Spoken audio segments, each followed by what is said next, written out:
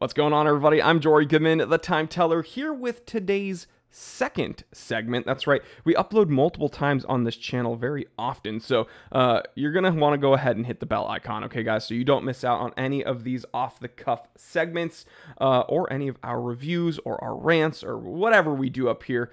We do a lot of it, so just don't miss out. All right, hit the bell icon, hit the subscribe button if you haven't already, and if you want even more content and access to that members only Discord chat, join the channel membership, I should say. $4.99 a month, and it's like YouTube's Patreon, and it's the only reason why I can do this full time, so really do appreciate the help. Today we're going to be talking about a grail of mine, and some interesting stuff that I probably can't go into full detail on YouTube without getting banned, but it's worth sticking around. But B-U-T-T, but little double entendre there because well, you'll see. Anyway, let's go ahead and tell the time. It is 1:29 p.m. Let's get down to business. If you missed today's first segment, fear not, I will link it in the description below. We spoke about a stupid new iteration of the Seiko 5KX, blah, blah, blah, blah, blah. That made me sick. Now I want to talk about a watch I'm actually excited about. So, okay. Sven Andersson. We're going to go ahead and... Nope. Don't want to show that right there. This is their jumping hour watch. Okay, the Sven Andersson, or I should say Andersson Genève jumping hour. Sven Andersson is the dude who is the big boss over here. Gorgeous watch, right? Crazy guilloche pattern. You see, what is that? Is that a small second? And why is there a date complication at the 12 o'clock? It's not, guys. Neither of those things are true. This is a jumping hour, so this is not a small second track. This is actually the minute track.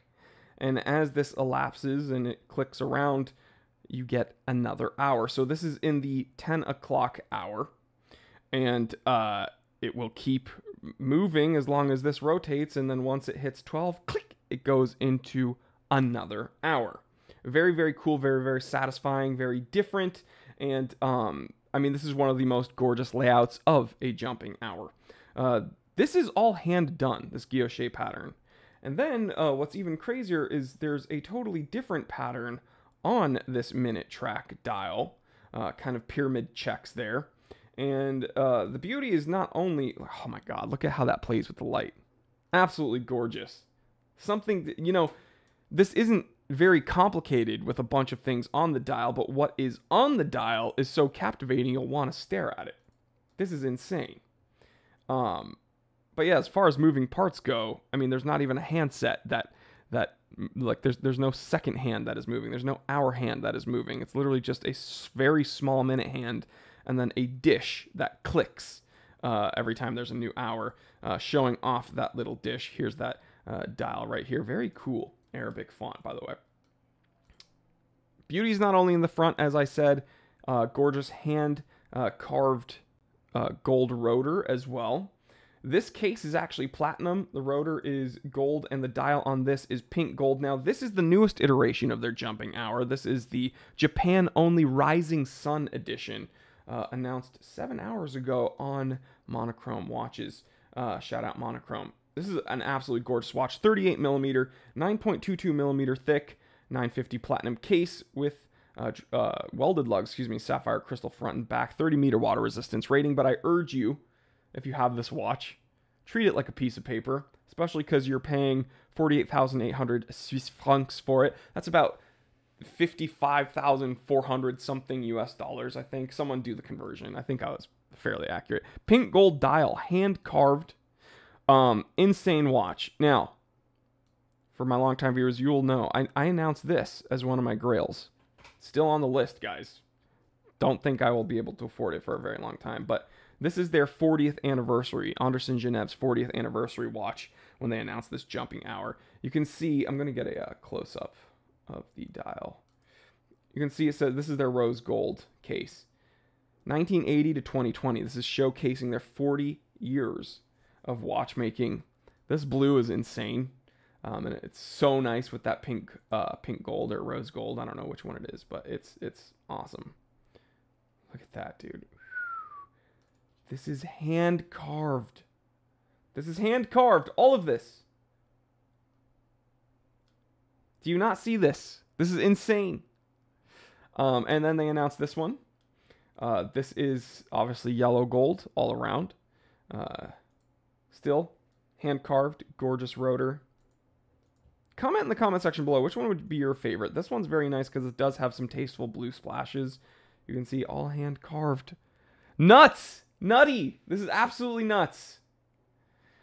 And then speaking of nuts and butts, let's go ahead and check out my YouTube channel. If you type in erotic in the search on my YouTube page, The Strange World of Erotic Wristwatches, Why Do These Exist?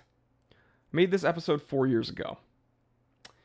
You really should watch it. I also made one about hentai and horology. Why does this exist? I don't know. But please watch The Strange World of Erotic Wristwatches, because this is a very prominent, actually, like, subgenre of horology, or horology, as I'd like to say. And guess what? Anderson Genève is very, very active in that community. Let me see if I can even show. So there's my Konosuba anime background. Konosuba is the best anime ever, by the way. Absolutely love that. It's funny, has some good action. It's like a story of comrades meeting each other, and it's silly and fun.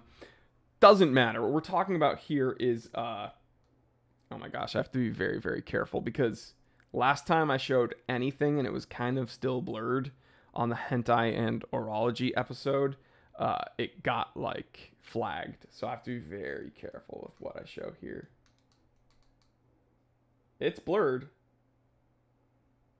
but her breastises are out, and I can't. That's as much as I can show you guys. If you want to check it out, just type in Anderson Genève Eros XL. Sven Anderson, for some reason, is very, very interested in erotic horology, and he has a bunch of watches depicting a lot of adult situations with many moving parts, which is so impressive and weird. And it shows this incredible juxtaposition between someone making something incredibly silly and weird like that, and then something truly stunning and elegant like this. So I'm going to be honest, when I first learned about Sven Anderson and Anderson Genève, I kind of wrote them off, because when I learned about them through the erotic horology, and I didn't like it. And I kind of wrote him off as a sicko, like, weirdo. But then I looked at the other watches that he has produced, and then this now being like one of my top grails, I'm like, you know what? I'll forgive him for all that other stuff. The other stuff is just funny. He's just being a little meme lord. Because, dude, this, I don't know how you argue against this being art. This is just nuts watchmaking here, guys. And again, it's not super complex with moving parts and from a mechanical standpoint. I mean, this is a modified, these watches use a modified, I guess they consider an in-house jumping hour module to a Frederic Piguet 1150 movement. So it's a modified movement. But like, there's not a whole bunch of dials and bits and bops on the dial. It's just incredibly complex when you look at how much went into manufacturing each dial. It's insane. But leave me a comment. Let me know which is your favorite iteration of this jumping hour, and then which is your favorite Anderson erotic watch. Leave it in the comment section below, and I will talk to you there.